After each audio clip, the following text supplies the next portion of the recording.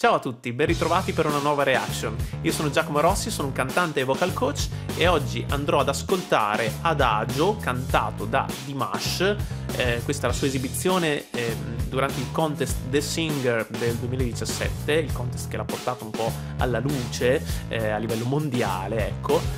Questo è un brano di Lara Fabian, cantante belga di origini italiane, quindi cuore orgoglioso, cuore italiano. Questo brano è veramente difficile, io lo conosco già nella versione originale di Lara Fabian, è veramente complicato, veramente un brano. È uno di quei brani che io definirei incantabili, però abbiamo già visto che Dimash apprezza molto queste sfide e quindi ci ripropone appunto sempre questi brani veramente tecnicamente difficilissimi. È già difficile per una voce femminile, figuriamoci per una voce maschile.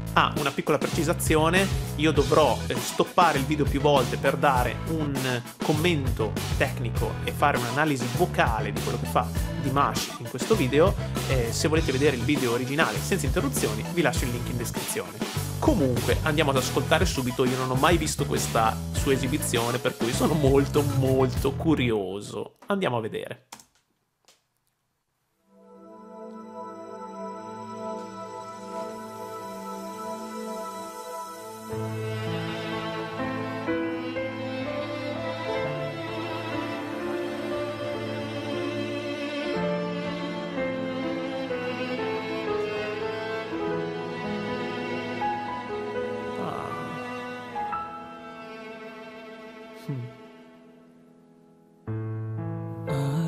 I don't know where to find you.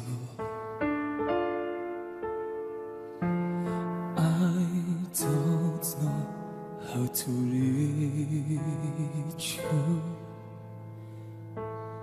I hear your voice in the way. I feel you under my skin. Within my heart and my soul, I wait for you.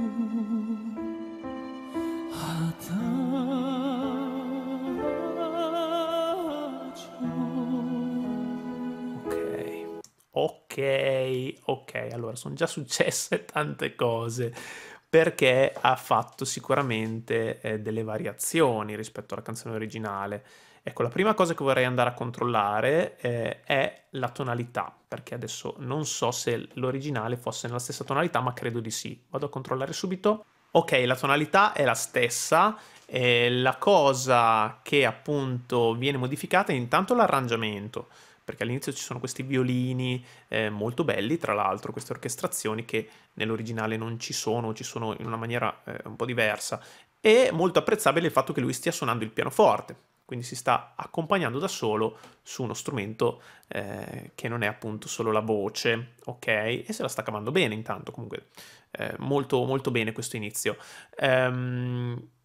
Pazzesco il fatto che sfrutta la sua estensione verso il basso in questo caso, perché essendo un uomo, quindi sicuramente ha le corde vocali un po' più lunghe, un po' più spesse rispetto a quelle di Lara Fabian, che è una donna, e la prima frase la canta all'ottava sotto, cioè la tonalità è la stessa, ma si sposta di un'ottava, quindi fa emergere anche queste basse molto belle e così accentua di più questo cambio di registro, che è anche appunto un cambio di ottava della frase successiva. Vi faccio risentire.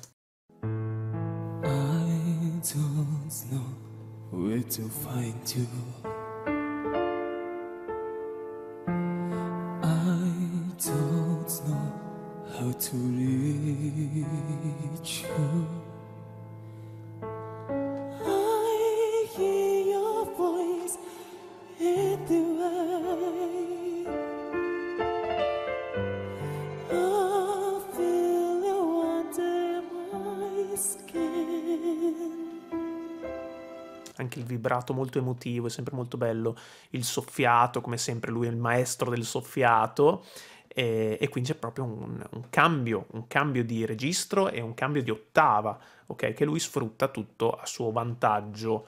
Ok, proviamo ad andare avanti, voglio sentire la parte dopo, comunque è veramente struggente questo inizio, sono molto molto curioso e non vedo l'ora di sentire cosa ci sarà dopo, mamma mia. Ok.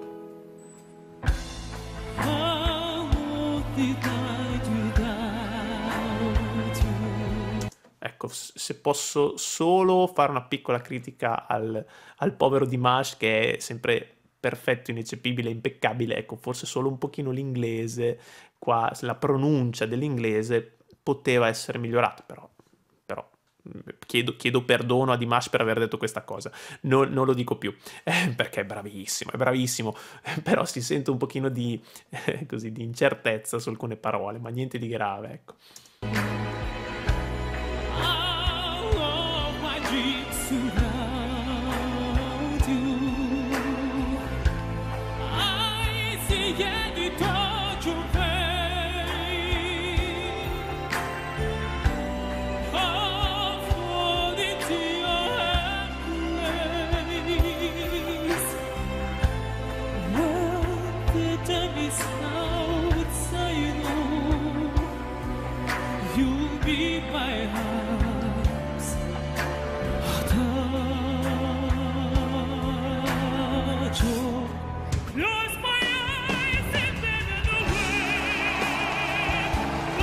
Scusate, ma allora sì, qui sta facendo delle importanti variazioni rispetto alla canzone originale, sia a livello di fraseggi, ogni tanto insomma li fa suoi, e giustamente, perché appunto è vero che è una cover, però un artista, un interprete deve sempre un po' riadattare a modo suo personale le canzoni, e lui lo sta facendo molto molto bene, ok? L'interpretazione è perfetta, perché questo è un brano molto emotivo, oltre che tecnicamente molto impegnativo, è anche molto emotivo, e lui fin da subito ci è dentro, completamente dentro. Lui tra l'altro è un grande fan di Lara Fabian, è un suo estimatore, e si vede e si sente, perché qui ci sta mettendo proprio l'anima, come appunto come farebbe Lara se fosse su quel palco, quindi assolutamente molto bravo in questo. E l'altra differenza rispetto all'originale è appunto questo suo marchio di fabbrica di Dimash, che è appunto il suono lirico, d'accordo? Quindi questo abbassamento della laringe e questa verticalizzazione del suo suono, che diventa molto più spazioso, ecco, e anche potente, perché la lirica ti dà diciamo l'impostazione del canto classico, dà anche una potenza di suono che nel moderno non c'è. Ma perché non c'è? Perché non serve, perché normalmente appunto il moderno si canta solo col microfono. Lui, pur avendo il microfono in mano, sta cantando con un'impostazione lirica, per cui sta creando tutta una serie di risonanze che rende il suono veramente potente, non solo come volume, ma anche come armonici. Va a creare proprio degli armonici che si spalmano in tutto lo spettro di frequenze, sia quelle basse che quelle alte, quindi diventa un suono molto completo, molto pieno, ok? E quindi molto interessante.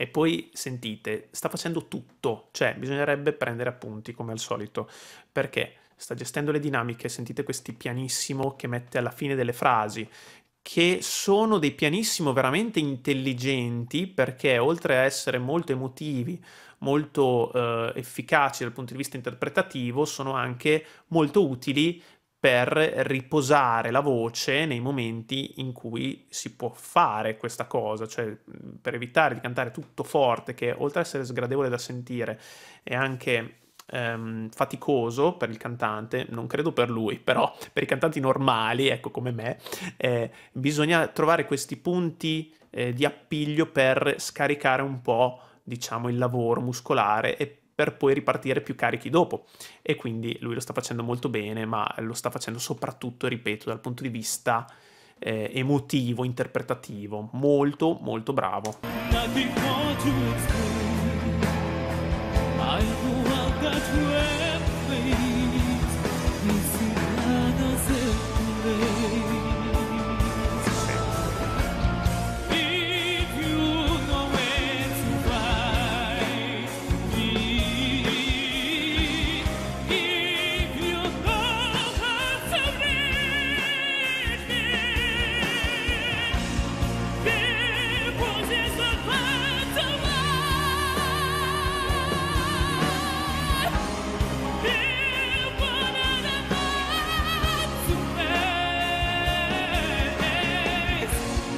E poi i melismi, ecco, mi stavo dimenticando di dirlo prima, scusate, i melismi che sta facendo, questi runs molto veloci e molto precisi, sono anche questo un suo marchio di fabbrica e sono fraseggi pop, ok? Quindi sta mettendo insieme la musica classica, perché l'impostazione è lirica, sta mettendo insieme il pop, sta mettendo insieme il rock, perché su queste note più acute, più tagliente, sta facendo tutto insieme, sta interpretando divinamente, sta cantando in una tonalità originale per una voce femminile, e lui non è una voce femminile, lui è una voce maschile e sta cantando come una donna, per cui è veramente incredibile. E non sta cantando come una donna, sta cantando nella tonalità di una donna come se fosse un tenore uomo, ok? Con una potenza imbarazzante. Queste note che sta facendo sembrano facili per come le sta facendo lui, perché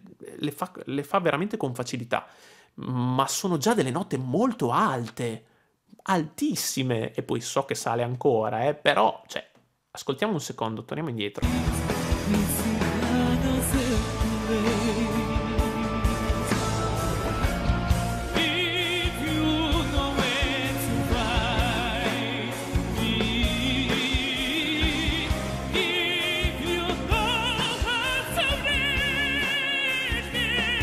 Già questa è una nota altissima, vediamo che nota è. È già un do diesis della quinta ottava, quindi è già sopra al famoso do di petto del Nessun Dorma, che in realtà non è un do ma è un si, però vabbè, non so perché lo chiamano do di petto, comunque è un si naturale, quello del vincerò, giusto? E quell'acuto in quella canzone è veramente, diciamo, sembra una nota altissima, no? Quando l'ascoltiamo, per esempio Pavarotti che canta Nessun Dorma, e molto efficace proprio per il fatto che c'è tutto il crescendo che porta a quell'acuto. Lui già qui è già oltre, sta già andando oltre a quella nota e te la fa sembrare però più semplice, quando in realtà di semplice non c'è assolutamente nulla. È veramente molto, molto bravo.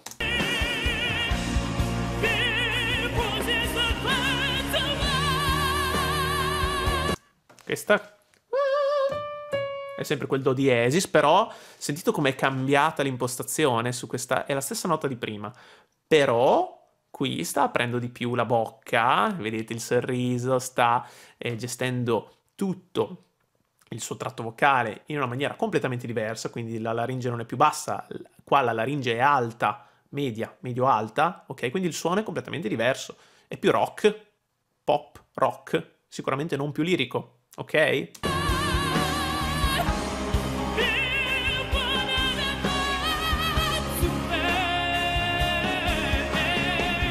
E qua ha cambiato, perché su quel before qua è tornato lirico, e poi subito dopo sul Fades Away torna invece moderno, però mantiene sempre lo stesso punto di focus, è come se avesse non lo so, qualcosa, un'asticella che si piazza a questa altezza, ok, di fronte alla sua faccia, e anche se lui poi da lì si muove in qualche modo, perché va ad allargare verso il basso, oppure va a portare sulla laringe, quindi il suono si sposta verso l'alto, però è sempre lì il suo focus, quindi in realtà il suono che sentiamo è sempre omogeneo, costante, anche se fa tutti questi cambi, questi spostamenti, non sentiamo però stacchi, d'accordo? È sempre tutto molto legato.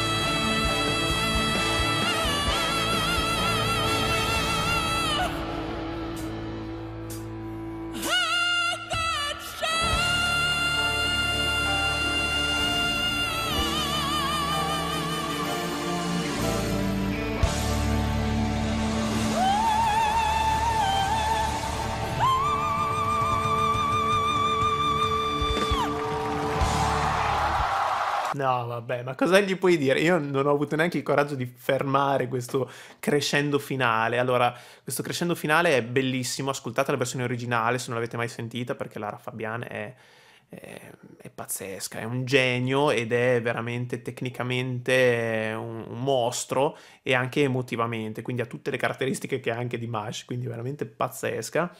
Qua ha fatto alcune variazioni di Dimash, ma stando molto fedele in realtà al fraseggio, comunque al crescendo dell'originale. Ovviamente sempre col suo stile, sempre con questa impostazione che passa continuamente dal lirico al moderno, con una facilità impressionante e imbarazzante, devo dire, emotivamente molto molto coinvolto. Mi sembra anche, rispetto ad altre esibizioni, che qui si sia lasciato anche un po' più andare, cioè è stato veramente precisissimo, quindi io non so come abbia fatto a mantenere un controllo così maniacale del suo suono, nonostante si vedesse proprio che è trasportato e trascinato dalle emozioni mentre sta cantando. Però proprio questa cosa si nota in questo brano rispetto ad altri in cui si vede che, come si può dire, come ho detto altre volte, diciamo, ti fa credere che lui si stia sforzando, che stia facendo chissà che, ma in realtà si sta contenendo. Qui non si sta contenendo, qui sta veramente dando tutto se stesso, ok? Infatti avevo paura quasi che alla fine perdesse quell'equilibrio magico che si era creato nella sua voce, in realtà è riuscito perfettamente a mantenerlo e anzi si sente proprio l'emotività all'interno della voce. Incredibile. Io lo voglio risentire questo finale perché è troppa roba. Poi magari guardo anche un po' le note che ha fatto, però qui ormai non c'è neanche più bisogno, secondo me, di andare a vedere l'estensione, perché ormai abbiamo visto che la sua estensione è infinita praticamente, no? Cosa ha? 8 ottave, ma non lo so, ma guarda, lasciamo stare. Però al di là dell'estensione, quello che mi interessa è proprio come gestisce il tutto in maniera perfetta, sia dal punto di vista emotivo che tecnico. Riascoltiamo da poco prima, quando si butta a terra. Sempre un effetto molto scenico anche questo buttarsi a terra, molto efficace.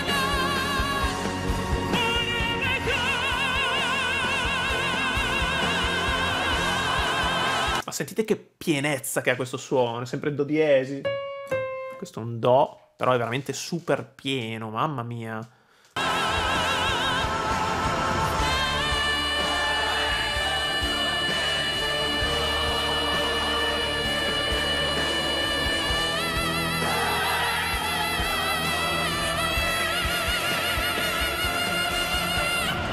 Con un fiato solo ha fatto 600 cose insieme, cioè ha tenuto questa nota alta, tenuta lunga, precisissima, senza nessun vibrato, dopo è cresciuto, è andato sopra a quella nota stessa e ha iniziato a vibrarlo, poi è salito ancora di più, mamma mia, mamma mia. Ma non si è fatto male alle ginocchia buttandosi a terra così, scusate, ma si è proprio buttato. No, è stato bravo ad ammortizzare.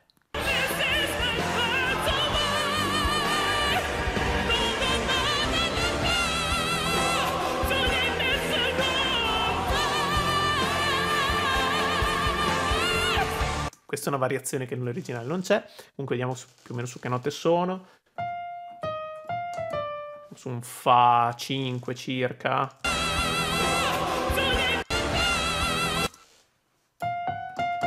Sì, siamo su un Fa 5.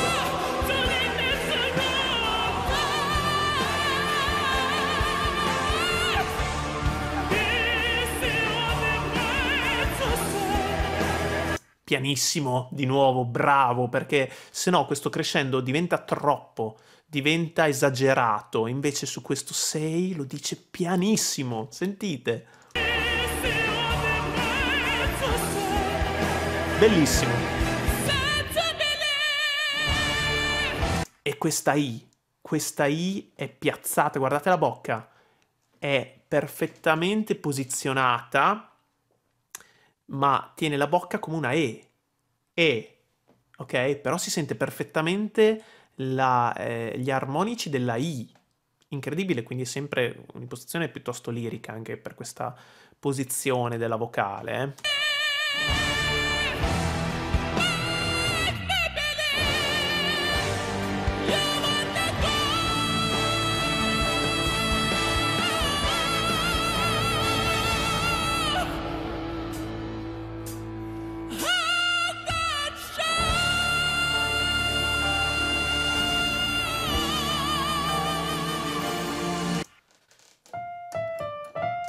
Sì, sempre questo Fa5 tenuto magistralmente, e dopo fa questa nota altissima. Che cos'è?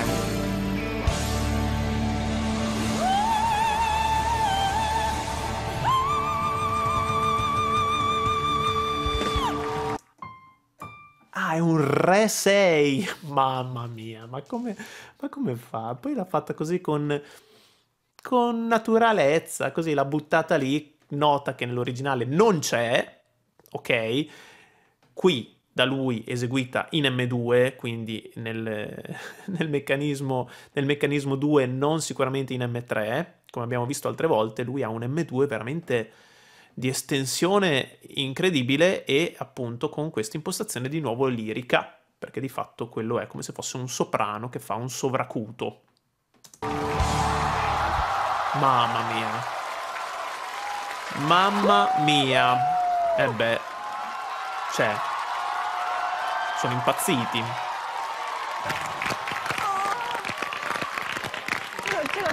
Ma la cosa bella è che si vede proprio la sua emozione, cioè si vede proprio che è emozionato, e questa è una cosa bellissima, nonostante la tecnica riesce sempre a emozionarsi, e questa è una cosa che delle volte qualcuno perde. Quando uno è troppo tecnico, a volte poi rischia di perdere la via dell'emozione, perché sa fare tutto e quindi magari non si diverte neanche più a fare le cose perché diventano tutte facili. Lui, pur facendo delle cose difficilissime con facilità, riesce sempre comunque a emozionarsi, e quindi emoziona anche noi. Pazzesco. Bene, grazie per aver visto questo video. Se vi è piaciuto lasciate un like, iscrivetevi al canale. Se avete altre proposte per reaction future, scrivetelo nei commenti. Vi aspetto al prossimo video. Ciao!